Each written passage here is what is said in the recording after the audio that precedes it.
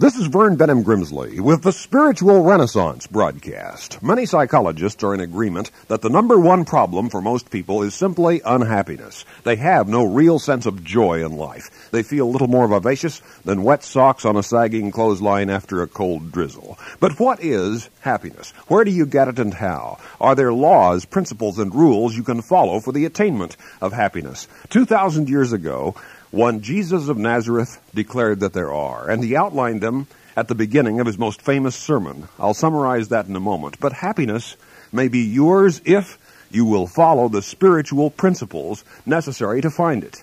In Cervantes' classic novel, at one point in the plot, Don Quixote says, "To know the disease is the commencement of the cure." There is a simple truth which few have learned. To be specific, people who try to find happiness in material possessions are simply practicing the wrong cure for unhappiness, because happiness is a spiritual product. To seek joy through the acquisition of things is like sniffing nasal spray to cure athlete's foot. It doesn't work. Spiritual problems must have spiritual answers. Jesus taught, "Happy are the humble-minded, for they already own the kingdom of heaven. How happy are those who know what sorrow means, for they will be given courage and comfort. Happy are those who claim nothing, for the whole earth will belong to them. Happy are those who are hungry and thirsty for goodness, for they will be fully satisfied. Happy are the kind-hearted, for they will have kindness shown to them. Happy are the pure in heart, for they will see God. Happy are those who make peace, for they will be known as the sons of God. Happy are those who have suffered persecution for the cause of goodness, for the kingdom of heaven belongs to them." And what happiness will be yours when people blame you and ill-treat you and say all manner of slanderous things against you for my sake? Be glad then. Yes, said Jesus, be tremendously glad, for your reward in heaven is magnificent. The living of life, as Jesus taught it, is a joyous, abundant, and positive experience.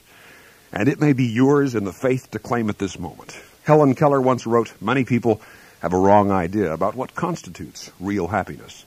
It is not attained through self-gratification, but through fidelity to some worthy purpose." End of quote. The highest possible worthy purpose is doing the will of God for your life. God has a plan for this planet and a purpose for your individual existence. And if you seek it, you will find it. The great Rabbi Joshua Liebman has written, "The human self is not a gift. It is an achievement.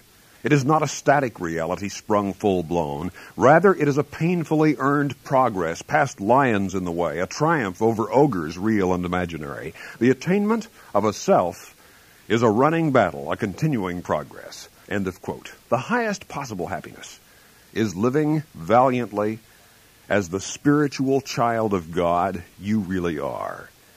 Consider these writings from an old East Indian book. Dig a big hole in the garden of your thoughts, and into it put all your disillusions, disappointments, regrets, worries, troubles, doubts, and fears, and forget them. Cover well with the earth of fruitfulness. Water it from the well of contentment. Sow on top of it the seeds of hope, courage, strength, patience, and love. And then, when the time of gathering comes, may your harvest be a rich and fruitful one. Few decisions which you can make will create such profound inner peace and happiness as instantly and as intensely as the whole-souled choice of goodness in your life. There's an almost infinite inner sigh of relief when any man or woman unreservedly commits himself or herself to doing the will of God, to goodness as best he or she is able to discern it. It resolves more mental and spiritual conflicts than a lifetime of psychiatry ever could. Said Jesus, "My peace I give to you." There is a peace of God which literally passes all understanding. It is the peace of living your life in faith. But you must not ask for it selfishly. Seek joy for the sharing, not for the possessing. Seek love for the giving, not for the having. Seek truth for the living of it, not merely for the hoarding of it selfishly to yourself. Freely you have received, freely give. Do to others as you would have them do to you. On one occasion, King George V was asked to write a message on the flyleaf of an old Bible, and he wrote, "The secret of happiness is not to do what you like to do, but to learn to like what you have to do." And Abraham Lincoln said, "I have found that most people are about as happy as they make up their minds to be." The psychologist Frank Crane once said, "It takes so little to make people happy, just a touch, if we know how to give it, just a word fitly spoken, a slight readjustment of some bolt or pin or bearing in the delicate machinery of a soul. A happy man or woman," wrote Robert Louis Stevenson, "is a better thing to find than a 5-pound note. He or she is a radiating focus of goodwill, and their entrance into a room is as though another candle had been lighted. So may you be a radiating focus of goodwill, a font of undiscourageable goodwill, loving God and loving people, and the love of God welling up within your heart and soul will well over into the lives of every other person you encounter. Real religion will first strengthen your weakness, then govern your strength. For greatness is power controlled by goodness, idealism ruled by righteousness, thought dominated by truth, and a life governed by God. Thus, offer your very life to the Father of all, and your life will be transformed. The true answers to prayer are wisdom, insight, strength and courage, love, joy, patience and understanding, hope, kindness, peace and purpose. For these are the very highest gifts of God. They are spiritual.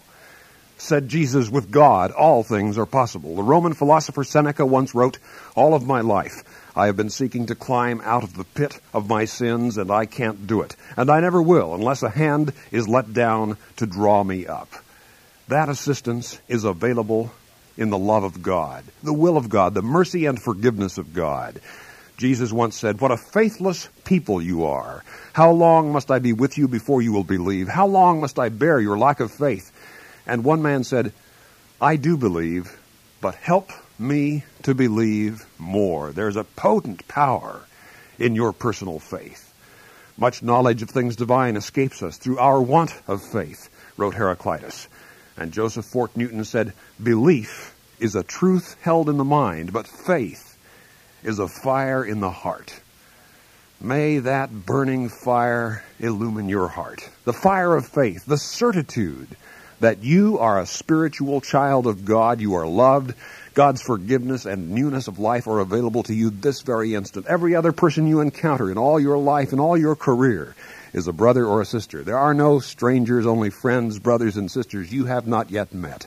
This entire planet was intended to live as one great family, the family of God. In finding that vital truth and living your life by it is a revitalized perspective on all reality, but you must not only believe it and think it, you have to live it. One time Jesus said, "What is your opinion about this? There was a man with 2 sons. He went to the first and said, 'Go and work in my vineyard today, my son.' This lad said, 'All right, sir,' but he never went near it. Then the father approached the second son with the same request. He said, 'I'm not going to do it,' but afterward he changed his mind and he went. Which of these 2 did what their father wanted?" And the people who were listening to Jesus tell this parable answered, "The second son." "Yes," said Jesus, "and I tell you that tax collectors and prostitutes are going into the kingdom of God before you."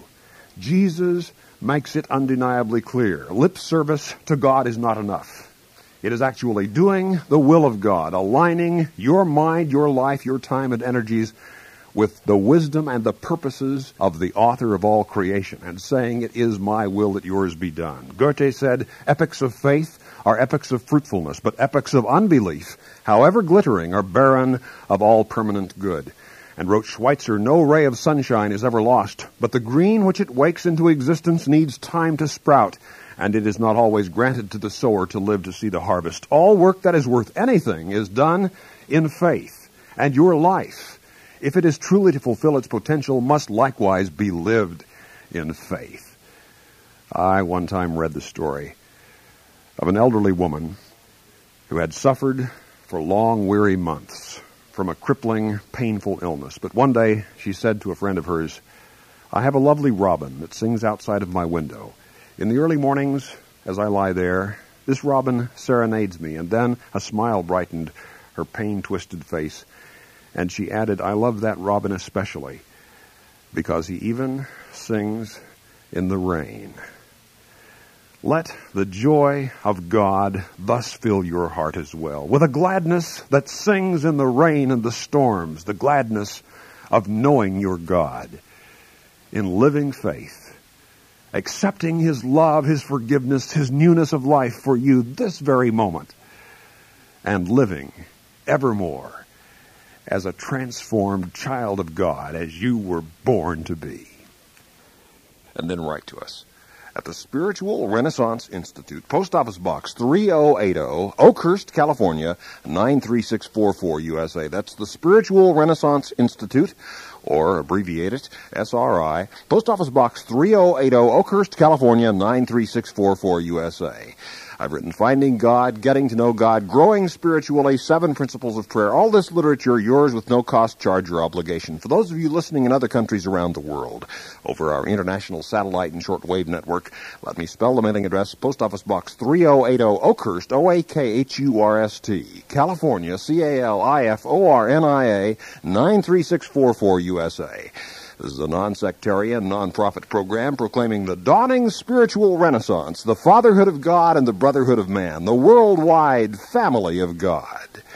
And so for now, this is Vern Grimsley saying, may God's will be done by you.